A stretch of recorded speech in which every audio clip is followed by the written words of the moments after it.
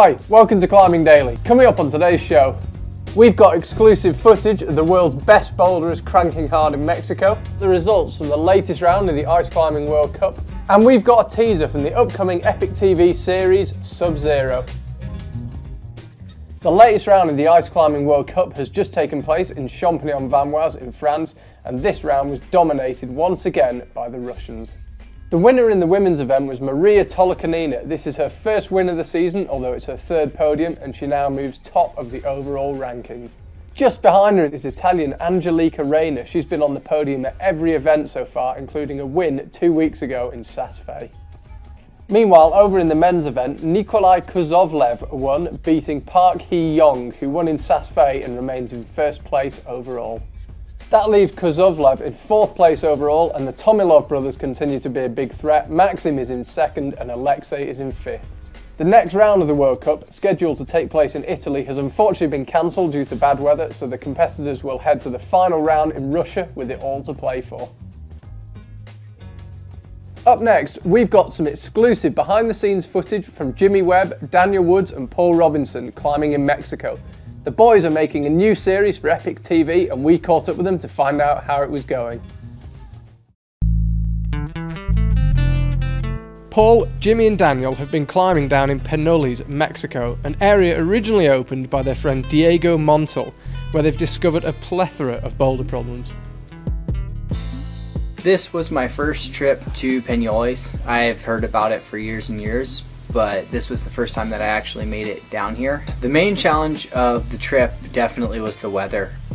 We wanted to climb all day long, every single day, but unfortunately our climbing was really limited to about 1 hour before sunset, and as long as our headlamps could last into the evening, which really wasn't that long with the ultras.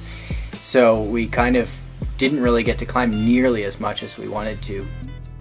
One of the hardest problems for the guys was El Diablo, a V15 boulder problem that Daniel could only attempt during the evening, as such was the heat during the day.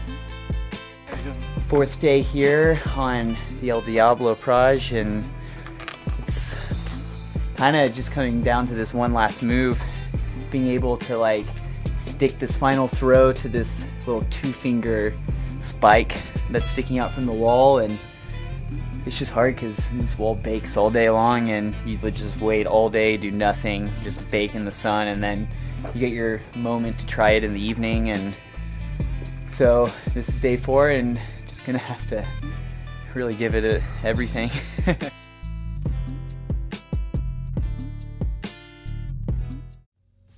Thanks fellas, looking forward to seeing the finished product. To close out the week, we're going to leave you with a snippet from the upcoming EpicTV series Sub-Zero, which follows some of Canada's best ice climbers on some of the best routes in the country. This looks good. See you next week. I don't see safe as a fixed point. I sort of see it as a spectrum or a continuum. There's risk or likelihood that things will happen, and there's a consequence if those things do happen. My development in ice climbing has been a real process. It's been constant challenges, setbacks, failures, but I think because climbing is never ending, you can always improve, and I love how deep the rabbit hole goes. When I started ice climbing, it was a dangerous, stupid sport, and actually not much has changed, but it's such a dramatic and beautiful sport. You climb frozen water. Ice is generally not a good thing in life, but if you're an ice climber, you can go out and climb really cool stuff, and that's what makes it unique.